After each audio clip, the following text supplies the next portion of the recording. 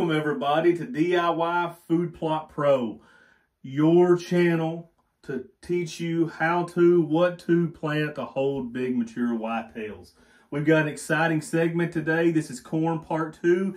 If you haven't seen corn part 1, jump back, watch that one first, and then we're going to hit on this one. There's a lot of interesting topics that we're going to discuss for today. No-till or conventional, that's a huge one for people, right? Frog strangling rain right after you plant. Is that a West Kentucky thing, or do a lot of other people know what that is? Okay, drop your comment down. Let me know if y'all have ever heard of frog strangle, or if that's just a West Kentucky thing. And also, can I plant corn without equipment? That is a gigantic question. Everybody wants to know that. A lot of us don't have the equipment to be able to plant corn. Can I plant corn without having any equipment? What equipment does it take? I am going to show you. I'm going to draw it out in detail for you so that you know that question. You know the answer, okay? Let's get started with planting rate.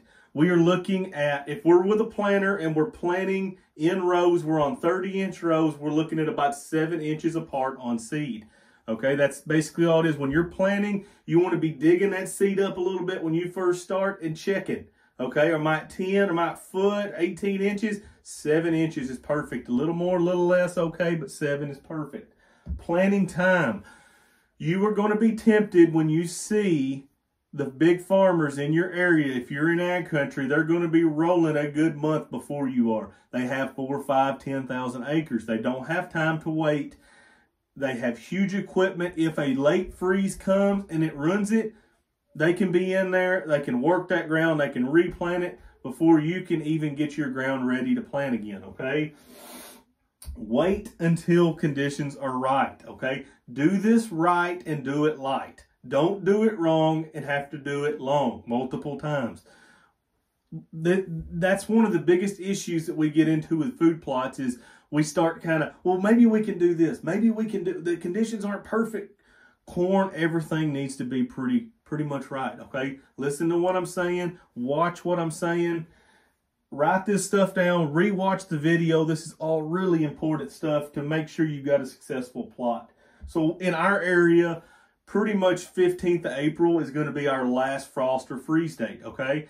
So with that being said, I want to wait about a month after that. I don't want any chance of a frost or a freeze messing with my food plot. I don't want to have to redo this again. It's a nightmare to have to do it more than once, okay? Let's take our time and let's do it right. So I'm waiting about a month afterwards. That does two things, right? One, that ensures that you're not going to have the frost, the freeze. Corn can take a little bit of it. Let's not take the chance, okay? That's not a risk that we're willing to take with a food plot. We want it done. We want it done correctly so that we have something to hunt over in the fall and we're not scrambling to throw something out there to be able to hold some deer. We do this right, we're going to hold a lot of deer. Another thing that it does, second thing that it does, if we go out 15th of April and we go to start planting, our corn's going to have to sit there for forever in the fall before hunting season actually starts. In our case, our rut's mid-November. I don't want my corn done in the 20th of August and going to have to sit there for 3 or 4 months, okay? I would much prefer it to get done doing its thing into September and then it's ready to start hunting in October. October, November, December. The longer you can let it last, the more chances that you're going to have. As the natural foods diminish, your plot is going to get more and more and more attraction, okay? Planting depth, 1.5 inches. That's where we'd like to stay. If you're conventional, that's going to be, we're not going to be able to make sure that we're right on 1.5 inches, okay? Anywhere around that range is fine. If you go down to 2, that's fine. If you go up to 1, that's fine. We're not trying to make 300 bushel corn here where it's absolutely critical that the corn's in the perfect location. Get the seed covered where the turkeys and the crows don't get to it, okay? No-till or conventional. Conventional tillage, what is it? That is where you're going to go out there with a plow, a disc, a tiller. You're going to work that ground. No-till is when you go out and you spray a couple times in advance and you take a no-till planter, which I will post a picture of, you can see, and you're just going to plant right through without disturbing 98% of the soil. You're disturbing only where your trench is running, okay? So most of us are going to be with conventional, which is no problem. I've done that a million times. That's not an issue at all. It's easier for no-till, but conventional is no trouble. I'm going to show you exactly how to do it. Is the ground too wet? If we go out there and we pull a chunk of ground out and we start molding it, okay, we're going to form it into a ball. If it sits in that perfect, pretty ball that you just molded it into, it's too wet. Don't do it. You're going to have sidewall compaction. You may get a germ. You may get your corn up, and then all of a sudden it's going to start turning yellow because the roots can't get out like they're supposed to and get that fertilizer. Wait until the soil is right. Patience. Do it right. Do it light. Keep saying that. Planting before a rain. That's a big one that there's not a lot of knowledge about on here. Don't go out right before a big heavy rain event and plant this stuff. I have done it, and I have had really bad results with it, okay? My younger years, I didn't know. I should have been planting. I was off on a vacation. I got home. The ground was perfect. I thought, it's time. I'm rolling out. So I got my planter. I hooked to it. I planted that 30-acre field as fast as I could. The rain was a couple hours away. As soon as I got through the field, a frog strangler rain starts coming on, right? I'm talking, it is absolutely pouring.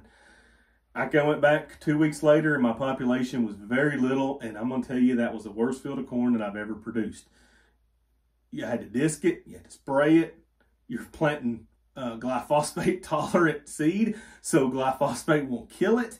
If you double up corn, that's a nightmare in itself. So don't do that, please. 48-hour minimum of dry time after you plant, and then you're fine, okay? You're fine. Give it 48 hours. Make sure if your ground's right and you've got 3 days before a rain event comes in, put that stuff in the ground and roll on. You're going to be fine. Can I plant corn without equipment? Yeah, you can, and I'm going to show you how. It's not going to be a lot of fun, but it's part of the experience, right? And it's enjoyable. We all enjoy going out there and working our land and helping our deer herd. That is going to be the best work that you ever did. Putting that time, the effort, you're going to see results. You're going to be proud of it. It's going to be a really enjoyable experience for you. And it's going to be a lot of work on the front end. I'm not trying to sugarcoat that. A lot of work on the front end. But that is going to be something that can pay a lot of dividends for you. If you don't, and then you wait till, gosh, a month before season, we've all done this. We've all waited. Our original one failed, or we didn't get around to it, and then we went to throw something out 2, 3, 4 weeks before season. We get marginal results, and it's frustrating. It's very frustrating. Plant this now. Do the hard work now in the spring and the summer so that when the fall comes, you can be in your deer stand and having awesome, awesome hunts, seeing tons of deer, tons of bucks, tons of does. It's a lot more fun. You can take your family, your kids. It's enjoyable. We all want to see a lot of deer, and this plot gives you that. It's a deer puller. It's a magnet, right? It takes them a little while to find it. When they find it, they're going to hammer it, especially as the fall foods start to diminish. The acorns, when the farmers harvest their stuff, they're going to leave you. They're going to leave you for a few weeks, and they're going to go to that fresh cut cornfield, fresh cut bean field. Then it's going to come a big rain, and that stuff loses a lot of its pulling power to deer. And they're going to go right back to yours. It's a beauty part about standing corn. It can rain and rain and rain and rain. It's not going to ruin your corn. Once it's produced, you got it. You're there. Until they eat it all, you've got the preferred food source in the fall and winter time, okay? So, can I plant corn without equipment? What equipment do I need? Basics. You're going to need some type of spreader for your fertilizer, for your lime, for your seed.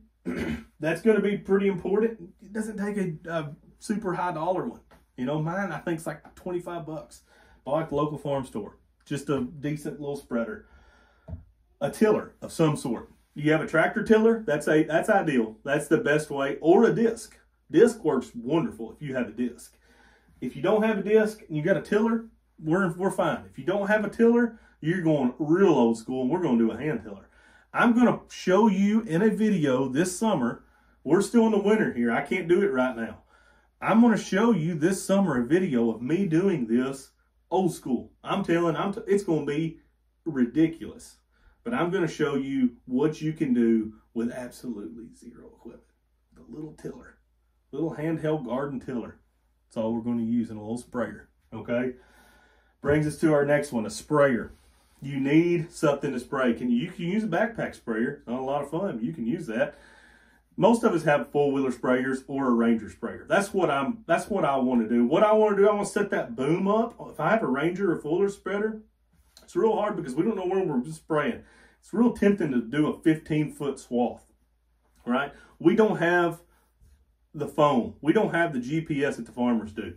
How do we spray and not make a dadgum mess? Well, here's how we do it. We put our spray boom the width of our tires. So when you're spraying, you got two tires running right here. Let me put this down. You got two tires running right here. Your next pass, put this tire where this tire's tracks are. Move over. Continue doing that. You don't miss anything that way. Sprayer, critical. 15 to 20 gallons of water per acre. Don't go 10. That's what the farmers use. They have a specialized nozzles that spread perfectly. Most of us don't have that. 15 to 20 gallons of water per acre. So, if we are doing conventional, what are we going to do? We are going to make sure this plot is sprayed. Please, please, please do not go out there when the grass is this high and take your tractor and hit it 4 or 5 times with a tiller and then comment on here and be like, well, what this dude's saying is not working. Yeah, I can't get my ground in good shape. That's because you didn't spray. You didn't watch the whole video and do everything that I'm telling you to do. Spray 2, 3, 4 weeks in advance. Go back. If it's greening up again, spray it again. Okay? Keep that stuff killed before you spray. Right? I'd rather you do that on the front end. I don't care if it's back in the late winter, early spring. Spray it. Kill that stuff down. Get that junk off there. Give that time. Give that chemical time to work to make that stuff go back into the ground and make your tilling a lot easier when you get ready to till. Till it. Spray it. Till it. Till it up really good. You want that ground good, powdery, loose, okay? You don't want that to have chunks all in it and all that kind of stuff. If it means you have to till it again, till it again. Till it until you have a pretty good, it doesn't have to be absolute, throw it up in the air and it all blows away powder. You want it tilled up pretty good though, because it's going to be really hard to cover that seed if it's not tilled up pretty solid.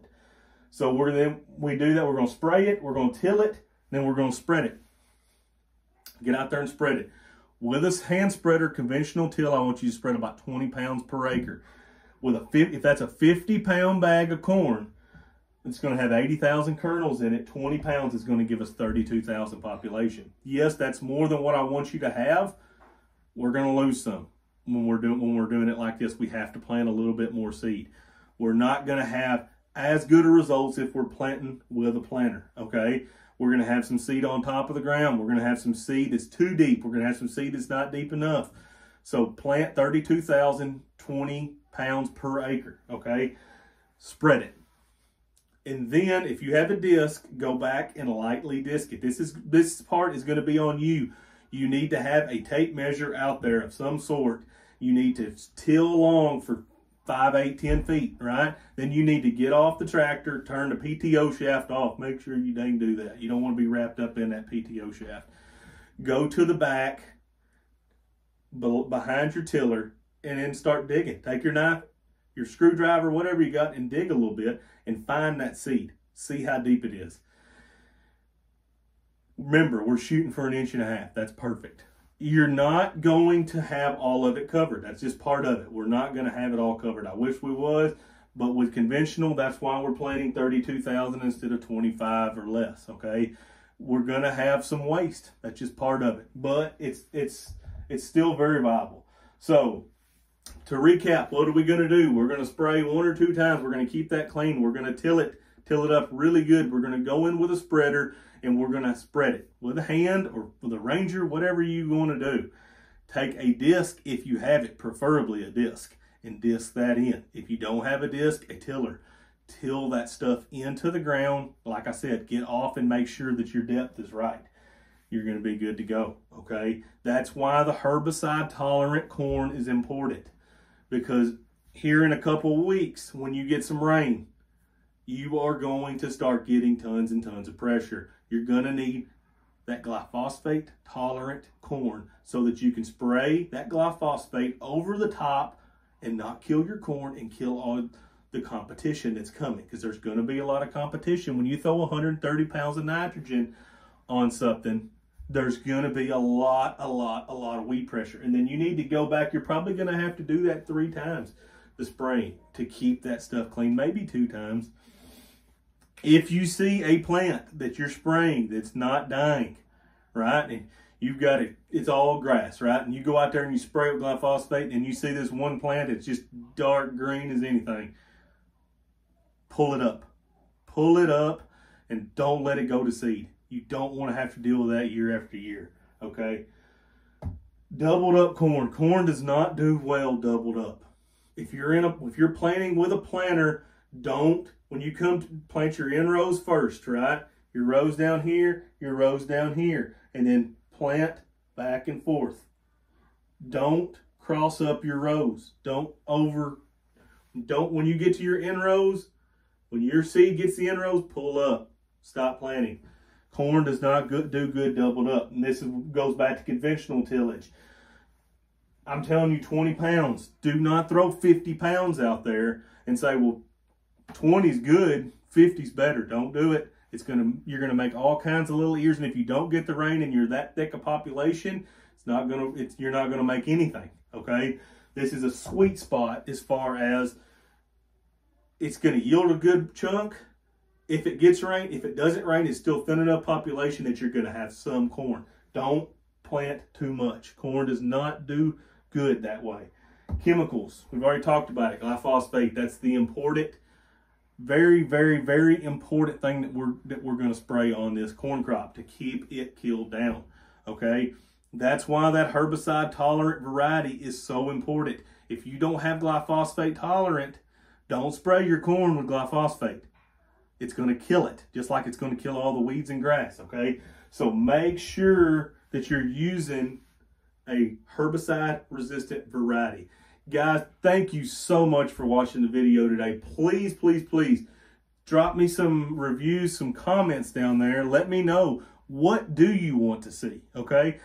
I'm always willing to help if I know what needs helping, okay? I'm going to post a ton of videos coming up with tons of food plots that I've tried, that I planted successfully, and I want to teach you.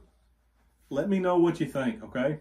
Like, subscribe, share with your friends, let your buddies know. I really appreciate it. Hope we can grow this site together and I can give you the tools needed to raise food plots successfully and this fall to have some phenomenal hunts.